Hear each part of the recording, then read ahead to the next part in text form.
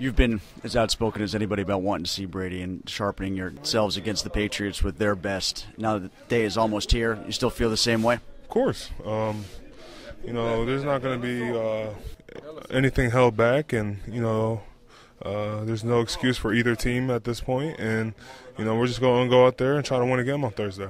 You've had different incarnations of your team. Obviously, they've had different incarnations of theirs.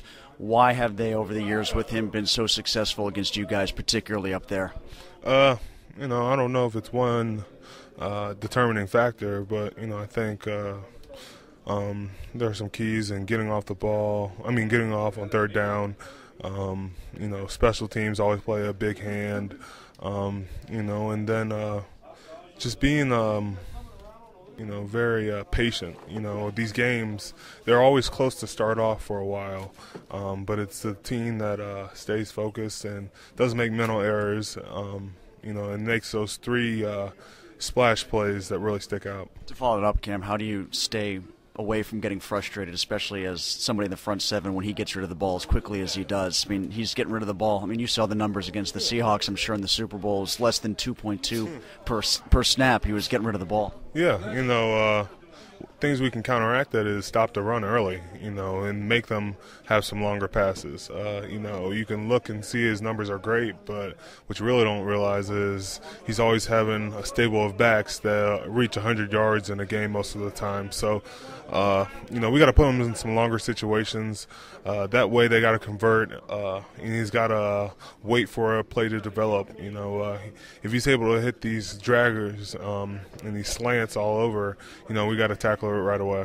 Cam Heyward with us. You guys have put some stuff on tape which would suggest that a good offense can run against you. They aren't one that likes to run. They like to substitute the run game with the short pass. But at times, certainly against the Colts, a team that they've had success running against, they're not afraid to go to it. How do you think he'll approach you guys in that regard? We'll be ready to stop the run.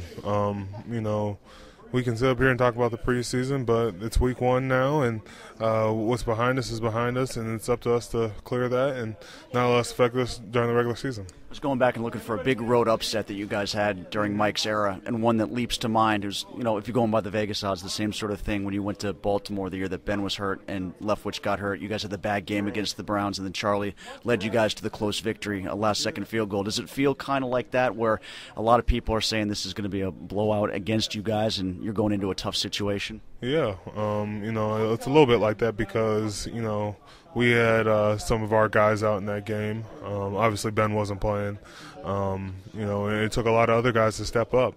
I think in this case, we do have 7, and we're missing some other parts, so it's going to be appropriate for us to have other guys step up as well. How do you counteract a crowd that's going to be like a cauldron?